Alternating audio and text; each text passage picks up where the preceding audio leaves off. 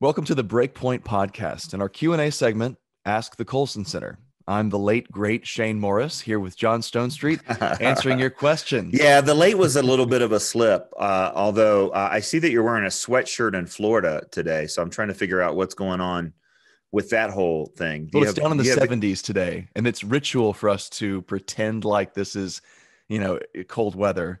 So we dress up like this in winter clothing as soon as it drops below the 80s. the iguanas are not even falling out of the trees The yet. iguanas are not even falling, right?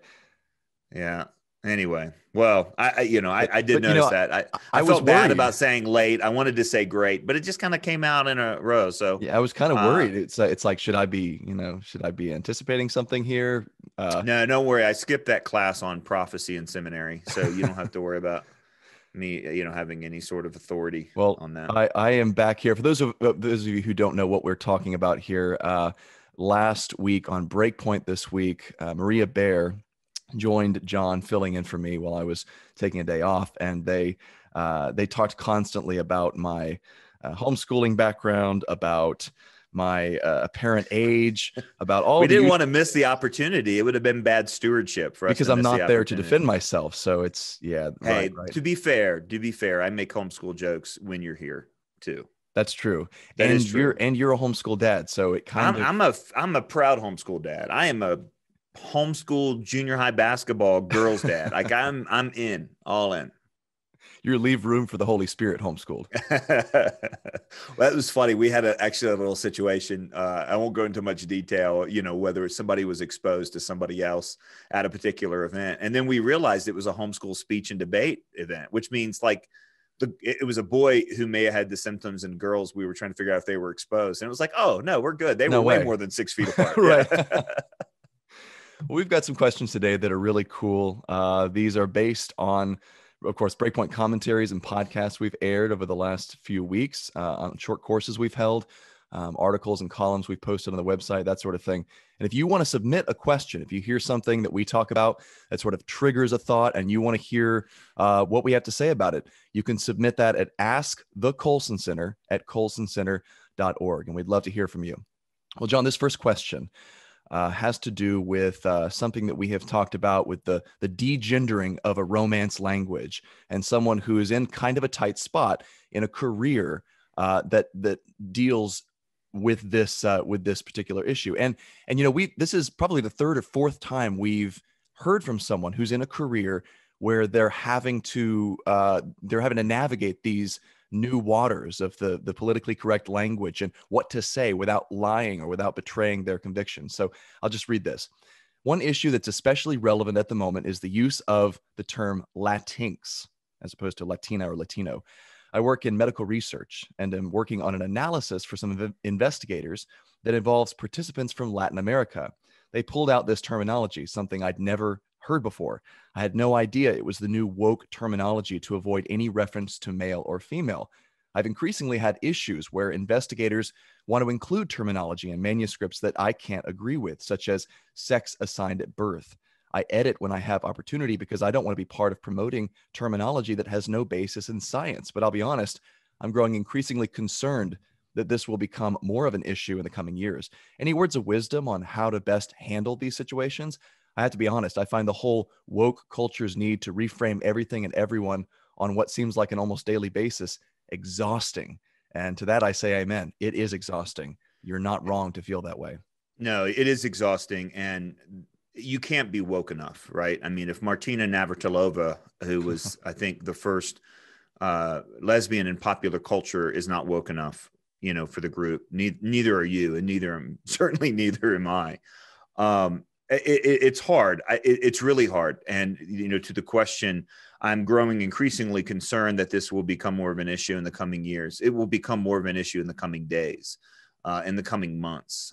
There's a power that comes with being able to control all the levers of power and to use the words of a very wealthy Democratic donor that advanced same-sex marriage.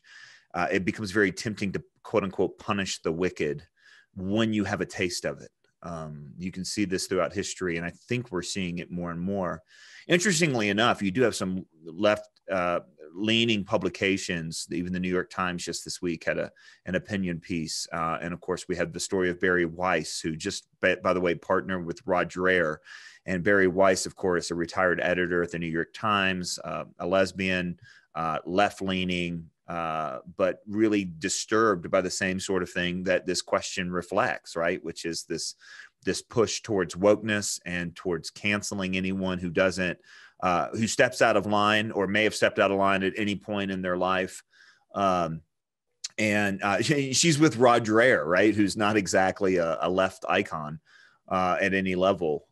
So it's just really interesting to watch. It would be way more interesting to watch if there weren't so many personal and cultural consequences, right? This is one of those things where if you're interested in sociology and how cultures move and shift and how things become popular and how, ideas become dominant, this is something to watch. Well, this is the playing out of the phenomenon in the emperor's new clothes in that old parable where, most people, everybody can see that the emperor is naked. Everyone can see that what they're expected to say is not true, but out of self-interest, they say it. And it eventually takes somebody who's willing to, play the fool and say, he's naked. He's not wearing anything, to speak the truth in order to break that. Now, the question we're coming up against here, John, is who does that? Whose job is it to sort of sacrifice themselves to make that observation? Yeah, right. That's the question. And I think that just understanding that you're in the middle of a cultural tsunami is an important place to start. Understanding that this isn't going away. So it's time to really make that decision. And I think that's what's behind a lot of people that are writing about this right now. I think the first words of wisdom that I would give on how to handle these situations is develop a theology of getting fired. In other words, if you have to choose between lying and keeping your job, if you have to choose between lying and saying something that's not true, and keeping your invite to cocktail parties, you got to make that decision. You got to know what it is that is expected of you. I was just asked about this the other day, Shane, and I recommended two things. Number one is the poem, or not the poem, sorry. Number one is the article or the essay that Alexander Solzhenitsyn wrote called "Live Not by Lies." It is a remarkable framing for citizens in Soviet Russia on what it means to not lie. Now, one of the things he points out, and I would apply this to this situation, is that not everyone needs to be protesting at every rally, right? Not everyone needs to pick a fight. Not everyone needs to go out there and fight everything every time, but don't be forced to say something that's not true, is this punchline. And I think that there's a lot more to that Christians need to consider. Just don't be forced to say something that's not true. This term, how do you even say it? Latinxed? I don't even know how to pronounce it. It sounds like a wild cat to me, some kind of like a bobcat or something. It does. We have a great zoo in Colorado Springs. It sounds like something that they'd have there, Latinxed. But that's something that's not true, right? We had the question a couple weeks ago, right, Shane, about pronouns. Calling a he a she or she a he is saying something that's not true. I don't think that applies when someone says, I want my name to be, because the name refers to them, and we have traditional female names and traditional male names, but that's different than saying he or she, because that's not referring to ultimately that person. That's connecting that person with a gender. And someone can change their name too. Like people change their name all the time. They can't actually change their gender. Right. They think they can. The Live Not by Lies essay also walks through like 10 or 15 things in a list that says, if you find yourself here, leave. If you find yourself in front of a movie or a television show, turn it off. I mean, and some of these things are going to be pretty dramatic things. And I don't know that his list applies to everyone, but I think it's something to wrestle with. It's a good place to start. And I think you need to be ready for that. I would say that one of the things I love about this questioner is this idea that she has some editing role, or he has, I don't know if it was a he or she that asked this question, but with this editing role that they've played in terms of correcting some of this terminology, like sex assigned at birth. What a remarkable, ridiculous statement. I mean, look, I've been in 4 of these rooms when a baby is born and the doctor goes, what should it be today? I mean, it's not up in the air. It's not a Flip question. a coin. Well, and did you notice too, that this person works in medical research? Right. Do you know that there are some treatments that work really well for men that don't work for women? Yeah. We're physiologically different. Medical research, it's pertinent to know the biological sex of a person in that field. Yeah. Yeah. I mean, a man can't get uterine cancer. Huh.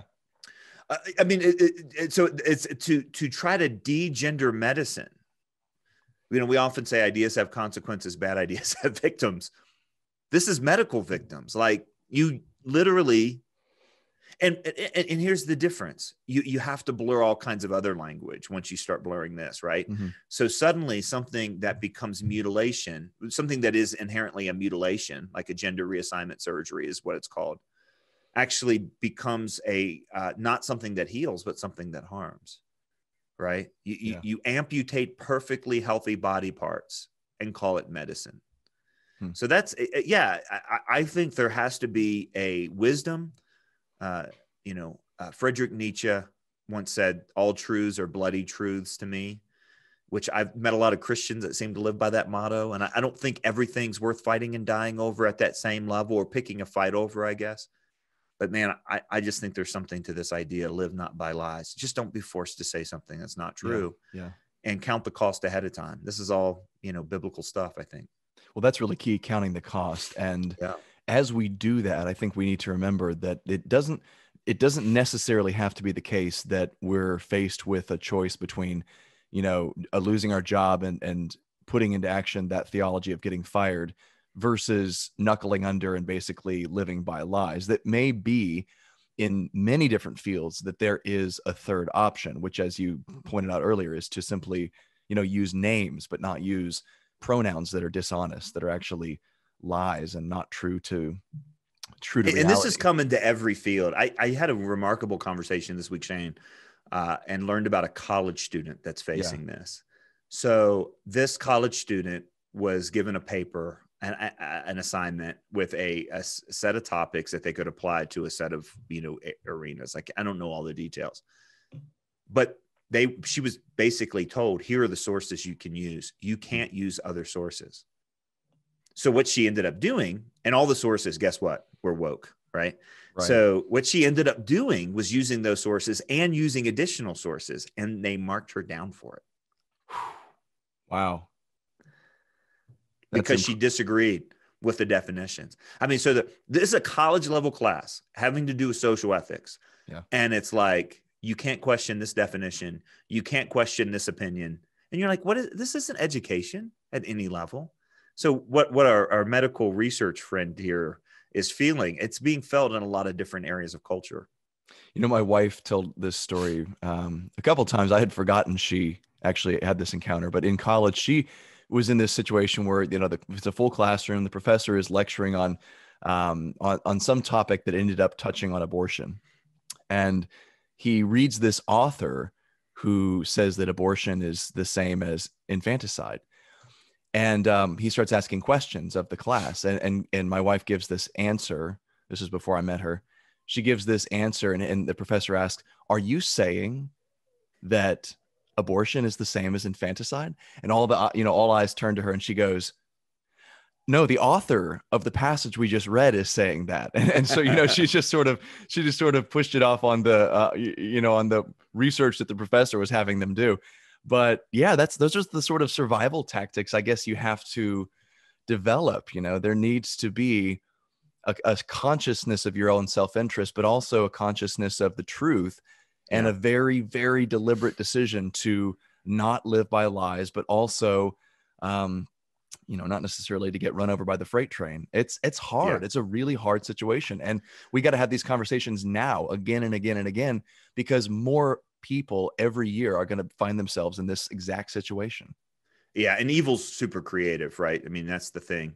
And there's going to be things we haven't thought of. One of the things I love about Solzhenitsyn's piece is he goes, this isn't an exhaustive list, but if you practice these, you'll be better equipped to handle a situation you hadn't thought of yet. Yeah.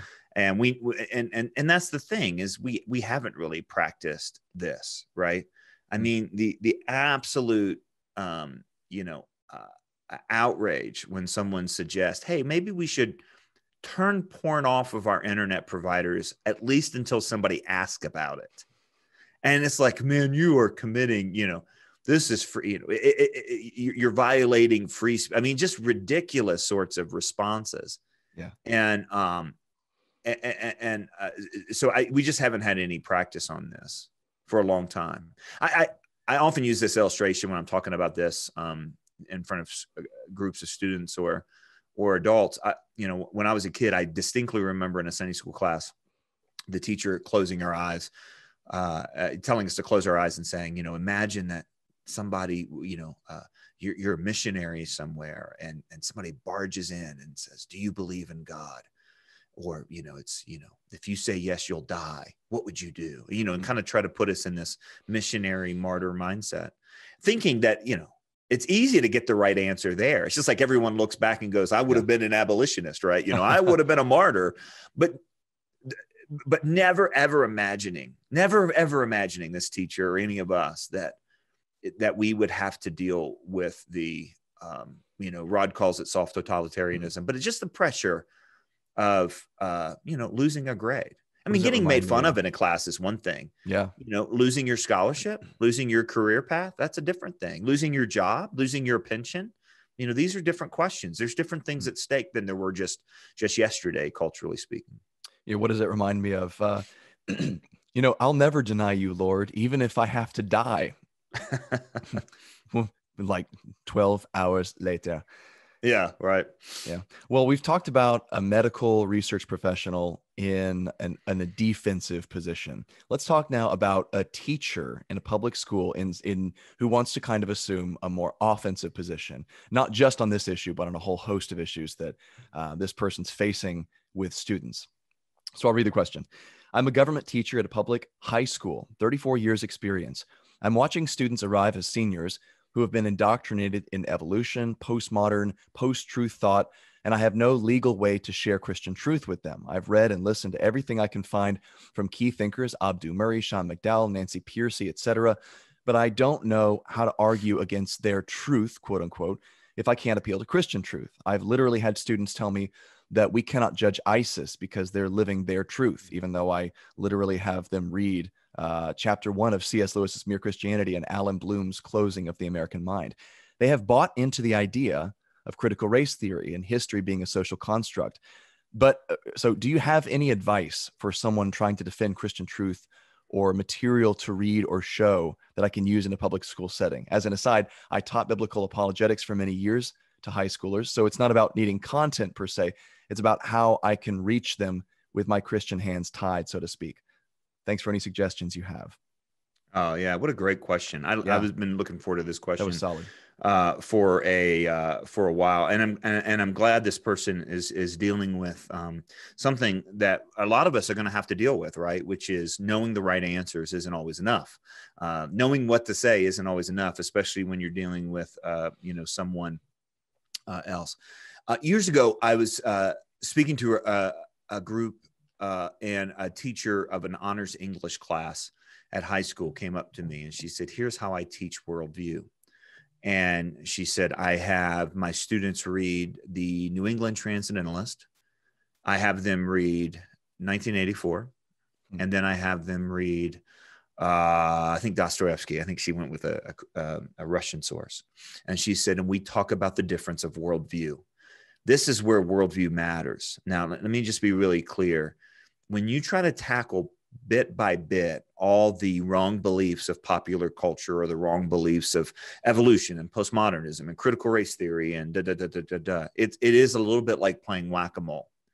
And this is Francis Schaeffer's wisdom of we need to learn to think in totals.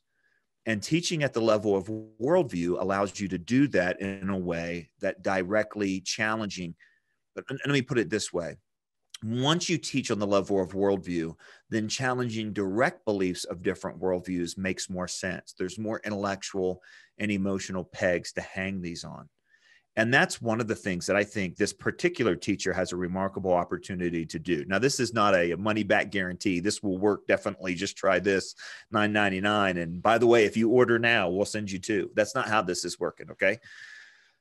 But as a government teacher, you have the opportunity to demonstrate the difference of worldview, not just the difference in government systems or economic systems.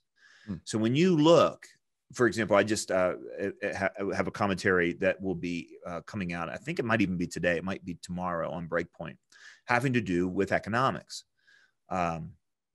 Capitalism, or the free market system, doesn't offer a theory of everything. It offers a way that you can arrange and organize markets. It assumes certain things about human behavior, but basically it rises and falls on the morality of the people employing it.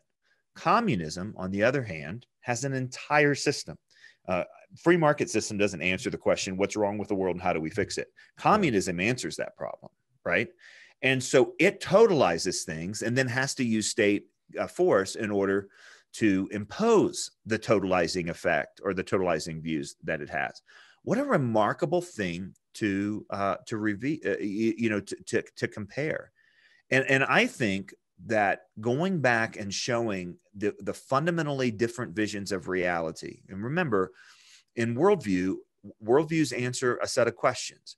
And to go back with each of these government theories, theories of organizing government or economics or whatever, or talking about political histories and revolutions, by answering what's called the ultimate questions. Where did everything come from? Why are we here? What happens when we die? What's right and wrong and who decides? And what does it mean to be human? Another set of questions you can ask is, what's wrong with the world and what's the solution? And when you compare those, then what it does is it gets beyond the popularity of a particular view culturally, and it actually gets to something much more fundamental, which is, listen, what vision of reality, what vision of the human person is this really portraying? And is it true? Is it accurate? And so comparing on worldview, to me, is a much more important starting point and far more effective than just isolating particular beliefs in postmodernism or critical race theory or something like that, and then trying to smack that down. Yeah.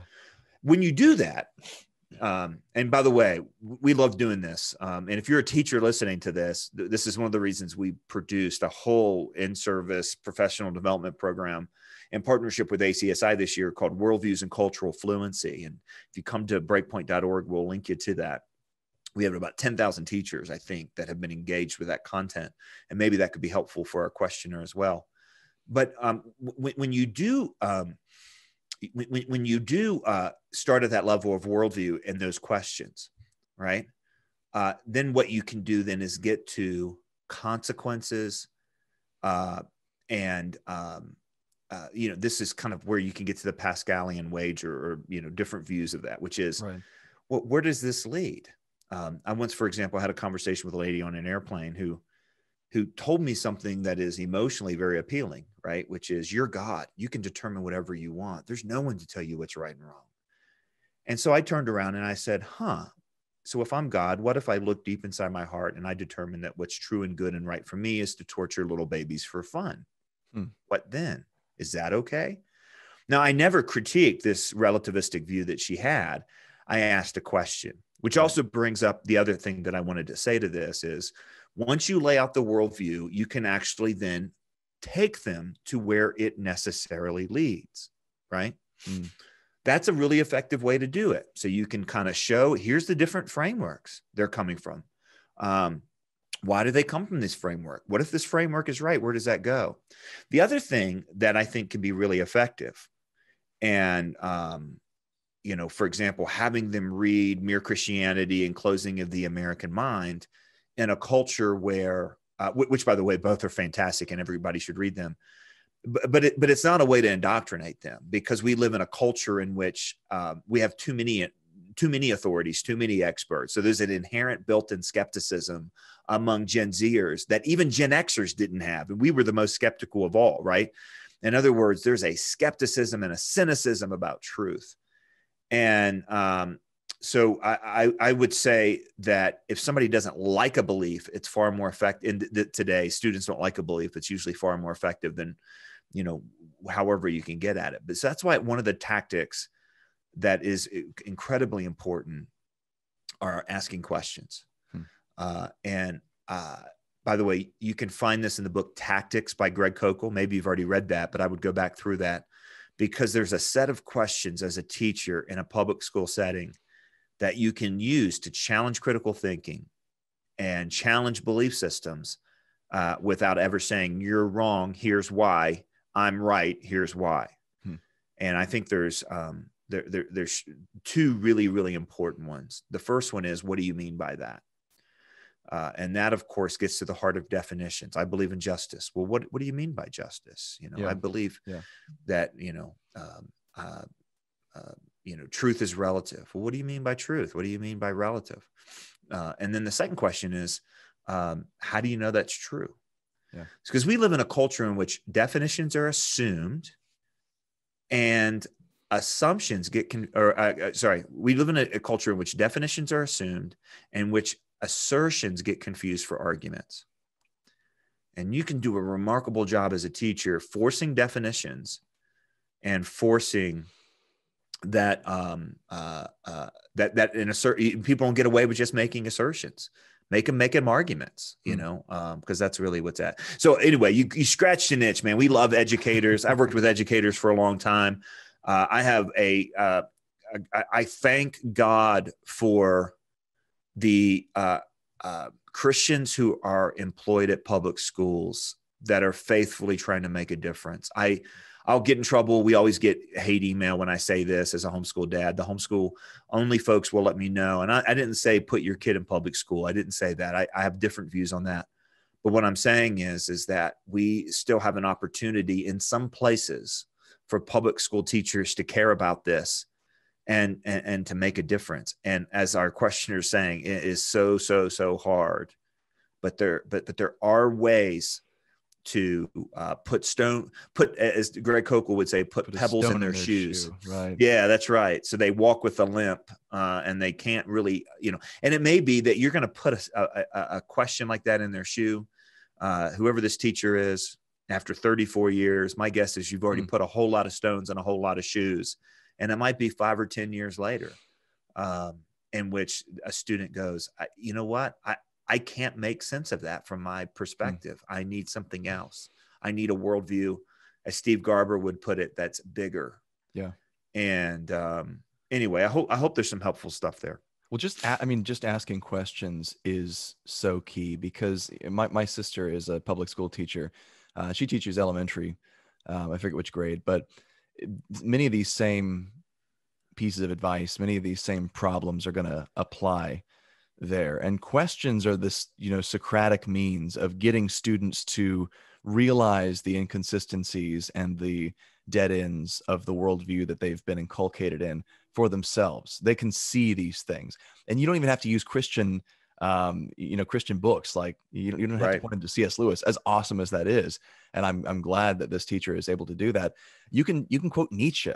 You can quote secular thinkers who have seen very clearly from the beginning of this whole death of God thing in the West, what the consequences would be, how it would play out, the way we would inevitably lose all frame of reference for moral truths and absolute claims, and where, raw power would ultimately become what wins out. You can point students to that and then say, is this sort of something you agree with? Do you think Nietzsche's right? Do you think this is the right way to go about things? Or do you think that there's moral claims that actually correspond to reality, like it's wrong to torture children for fun, stuff like that? If there are, then you need to provide a source for those. You need to think deeply about where they come from. I'll tell you what, one piece of advice that specifically I'd give, this listener writes in about, this listener asks about the sort of woke SJW views, the social justice views that these students are coming in with, alongside moral cultural relativism. Hello, we have a huge inconsistency here we can exploit. To claim that women have rights universally, or gay people have rights universally, or it's wrong to be racist and discriminate against people universally, and then to turn around and say morality is a social construct, right and wrong are things that we've invented for social convenience. Those two things don't mix. You can't you can't mix them. And just to point out that inconsistency, it's so easy, I think, to point to ISIS and say, okay, you say that what ISIS is doing is just they're living their truth. They're doing what's right in their eyes. Do you have any problems with them throwing gay people off roofs? Do you have any problems with them, mutilating and subjugating women? Any problems with the rape camps? Any of that? No? I mean, they're just living their truth. Yeah, if that inconsistency, I was just reminded when he said that I've had students tell me we cannot judge ISIS because they're living their truth. Yeah. My last semester teaching college freshmen, I had students tell me that white supremacists were right according to their own views. And I mean, you talk about a collision with the critical race theory. That would be an interesting one, right? I mean, John, I'm really excited about this emerging moral consensus in the secular world. And I'll tell you why, because relativism is really obnoxious to deal with. It's just like, okay, come on, quit pretending like you don't believe anything's true. Of course you believe stuff is true. And you just have to run that play again and again and again. But when people are, as my generation is, thundering moral pronouncements, when they're sort of, when cultural and moral relativism has gone out of fashion and they're saying, no, this is true for everyone universally. You can't be racist. You can't be sexist. You can't discriminate against people. These are moral claims. Where do they come from? What's the basis of them? Where did they get this moral passion from? The first person who turned me on to this was Dr. Chris Leland. And I think he taught for a long time at Colorado Christian. He may still be teaching there, but he was a professor at the Focus on the Family Institute. And he's like, the thing you need to notice about the new atheist, and then at that point, the emerging social justice movement, is just how moral they are, how morally certain they are. They're not out there saying truth is socially determined. I mean, they may say that, but then they turn right around and contradict themselves, as C.S. Lewis said, the next moment. That's not fair. You can't do that. That's unjust. That's not right. They march on Washington on a regular basis saying what this president said is not right. What this movement is trying to do is not right. Now, we may disagree with their moral claims, such as women have a right to kill their offspring, things like that. But the fact that they're making moral claims in the first place tells us something very key. And the worldview that they're trying to, draw those out of, it won't sustain them. It will not sustain moral claims. We can point that out. A teacher can point that out in public schools, I think. Yeah. So let's just sum it up here, just because we've been in a lot of different places. One is come back to compare worldviews in the original sources of government theory. Compare the different visions of political systems and what they say about morality, human identity, and design and creation. Compare at that level before you go after the specific wrong beliefs of another position, right, so that you offer that framework. Ask really good questions. What do you mean by that? How do you know that's true? Find those specific cultural entry points. This is what Shane was talking about, of the collision of relativism and moral certainty. By the way, I think another one that you can probably find, and this goes right along with showing competing sources, is, we said this a couple of times on Breakpoint, is that there is a whole group of people that aren't supposed to exist, right? People with same-sex attraction who do not follow their hearts. People that have had abortions that do regret it and have changed their minds. Amy Coney Barrett, she's just not supposed to exist. People who, who doctors said, well, you ought to abort that kid. They're going to have a disability. And now they're living with the disability. And they say, I am glad I'm alive. I'm glad my mother didn't have me killed. They're not supposed to exist either. People who thought they were born in the wrong body and found out that they were born in the right body. These people aren't supposed to exist. They just literally aren't supposed to exist. And in the name of kind of showing another view, which is something as an educator you should still be able to do. Not everywhere. Refer back to our first question. And not everywhere you're allowed to do that, but those are some critical things. I will say, and I'm going off a hunch here, okay, that sometimes those of us that have been trained in apologetics, and I catch myself doing this all the time with with my own daughters, with Abigail's friends, so on, is that they have questions and I know the answer because I've studied this stuff. And what I want to do is say, oh, well, here's how you think about it. Right. And I give them my answer. And, if anyone had the answers in history, it was Jesus. And he chose to ask questions before he gave answers. And I think we don't do enough of exposing the holes in somebody else's thinking before giving them the right answer. I just don't think we do enough of that. I think we almost need to do it to a fault, especially today, because the fundamental questions, by the way, and this kind of reflects this journey from the questions about evolution and relativism and God's existence to now questions about social theories, critical theory, and so on. Is we are in a shift from fundamental questions being, is Christianity true, to being, is Christianity good? And to hear that distinction is a very, very important thing. We've talked about this. We've been talking about the rightness or wrongness of sexual behavior for a long time. The questions about sexual behavior have moved beyond morality to identity. And these are fundamentally different questions, but what a great conversation. Lots to talk about there. Great question. Thank you for that. Great question. Yeah. Well, John, we have one more question we want to tackle before the conclusion today. And this has to do with Bibles, with the reliability of Bible translations and how we know that we're actually reading God's word. This listener writes in, how do we know which Bible or Bibles are properly interpreted from the original? Even God tells us that there will be Bibles written that will teach a false gospel. I have used both the New American Standard Bible and the King James, which I'd say are pretty similar, and to my limited knowledge, accurate interpretations of the Bible. But what if they really aren't? I thought I felt discernment from the Holy Spirit in response to both of these. Now, after years of believing this, I find myself asking, what if I'm wrong? After all, at best, they were translated hundreds of years after Jesus ascended to heaven. I think the powers of darkness are messing with my mind, but it's still a valid question.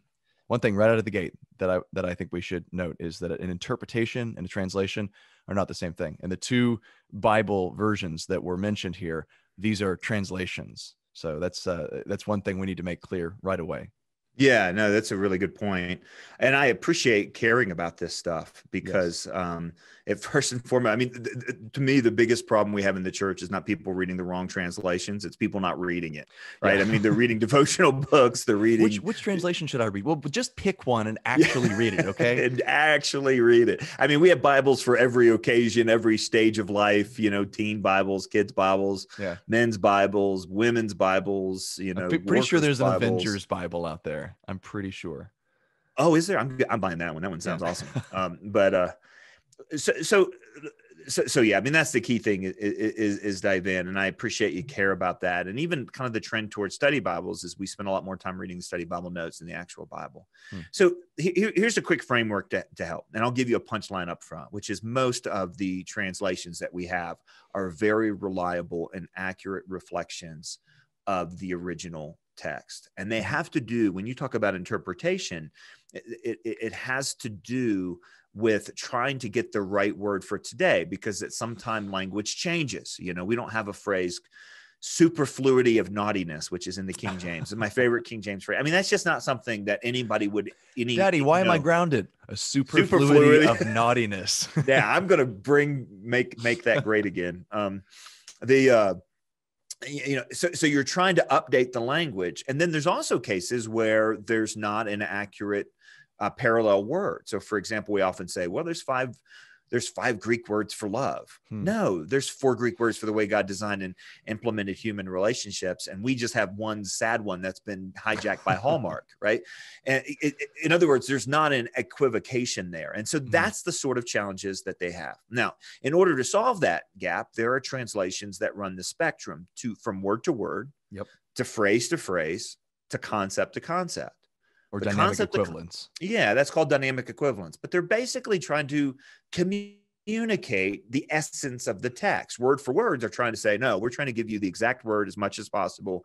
So you need to understand that going in. The versions that were mentioned, King James and American Standard, these are word for word translations. The NIV, you're kind of going more phrase by phrase. And then when you get to something like the Living Bible or the New Living Translation or something like that, you're getting more of, into that, that area of dynamic equivalence or concept by concept and trying to make it. And then when you hit the message, you're basically you're in commentary territory at that point. It's well, and that's that kind of far side of the dynamic equivalence falls into commentary because you're trying to figure out and trying to say something that preaches as opposed to what it actually says. Now, I don't think that means that there's something necessarily wrong with those things because we listen to preaching all the time. Sure. The New Living Translation, for example, I wouldn't say that, I would rely on it solely for the authority of the church, but I tell you, there are some things that it does that is extremely helpful.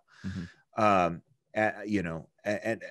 so you just need to know that going in. Now, let me say two more things, and then I'll call it a day. The first thing is within that spectrum, and you knowing where these translations come from. So, like the New World Translation coming from the J-Dubs. Yeah. There's a theological problem that they're bringing to the text. This isn't one you want to rely on. The Book of Mormon, you don't want to rely on that, right? But within the framework of accepted translation groups, they're going to do pretty good. I would be spider sense wary of some translation that is trying to update the text, not just to contemporary language, but to a contemporary social agenda. The NIV folks ran into that wall a couple of years back, but by and large, you're going to be in good shape. I really like the ESV. I think it lives right in between the word for word to the phrase by phrase. It's super faithful. It's good language. I think it's really helpful. The HCSB, which is the the Apologetic Study Bible and the Apologetic Study Bible for Students, which I've contributed to, those are great versions. So, in other words, be at peace on this. Like the other thing, and the way to be at peace is to remember God has preserved his word remarkably. I mean, if you think about how messy church history is, and then you think about what we now have in our hands. Yeah. And now in the last 100 years, the distance between the original manuscripts and the manuscripts that we are now using to translate has closed in the Old Testament by over 1,000 years. In the New Testament, we're kind of in the first century. It's unbelievable, right? Yeah. The more manuscripts we find, the more we realize that by and large, we are working with the original. And this is great. You have to understand. And this is in the middle of church history. This is, the Great Schism, the Protestant Reformation. I mean, just go down the line. Think of everything that took place, right? Prosperity preachers and, I was going to make a joke about televangelists. I mean, the Bible has survived it all. It's unbelievable. And you can have a lot of faith in that. And you should have a lot of faith in that. And then second, one of the ways to have a lot of faith in that is to read it with the people of God, because a lot of times we're like, well, can I trust this for God to speak to me? Every book in the Bible was written for communities, not for individuals. Doesn't mean you don't individually read the Bible. It just means you don't just individually read the Bible. Be in a community that's committed to the Word of God. There's people have written on the whole translation process. It's super helpful. Yeah, does Lee Strobel tackle this in some of his books? I know there are a bunch of most apologetics books are going to do that, and they're going to do it well. Yeah. This is something that was a big, and just for our listener to know, this was a central question of the late mid 20th century. Okay, so think about 1970s, 1980s. This is the hot topic in apologetics. Do we know what Bible we have? And how do we make sense of it? And so these are questions that have been well answered.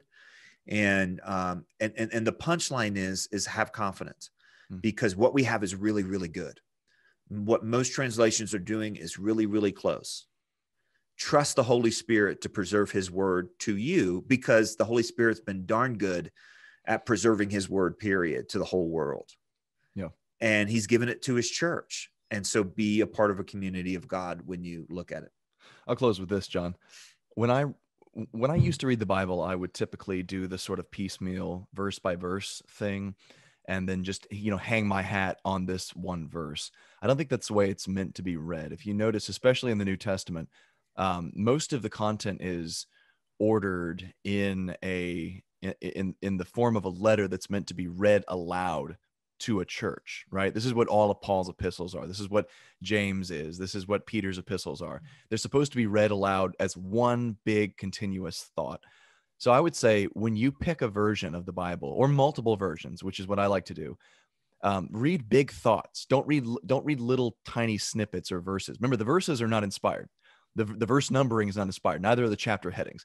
Those are things we've put in there for convenience and navigation over the years. The text itself is meant to be read as a continuous flowing thought. You can't take a snippet out of Hebrews and say, this is going to be my big theological thing for the years, this little snippet or verse. You got to read the whole thing because it's one coherent argument.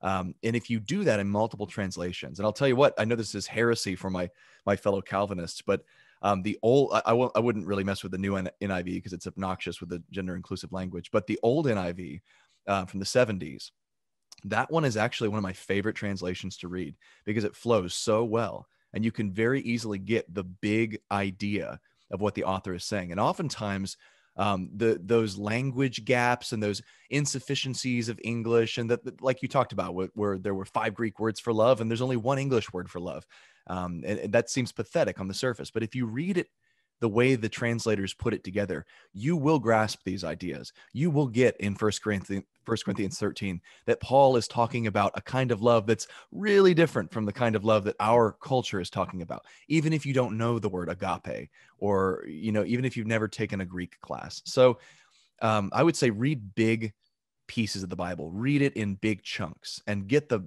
big thrust of the idea that each author is trying to give. And then you'll be a lot better off because of that. So Bible's reliable. There's plenty of apologetic resources, and we can link to some of those. For the manuscript history of the Bible, you can trust that the Bible you're reading is the Bible that was actually written. It's reliable. It's on a level of jots and tittles. And the second thing is, read the Bible the way it's meant to be read, not in little snippets. Grasp it as whole, complete, coherent thoughts. Good. Well, thanks so much for listening to the Breakpoint podcast, folks. We'll be back next week answering more of your worldview questions. Drop us a message on social media or email, and the address is askthecolsoncenter@colsoncenter.org, and we'd love to hear from you and answer your questions. For John Stonestreet and for the Colson Center, I'm Shane Morris. Thanks for listening.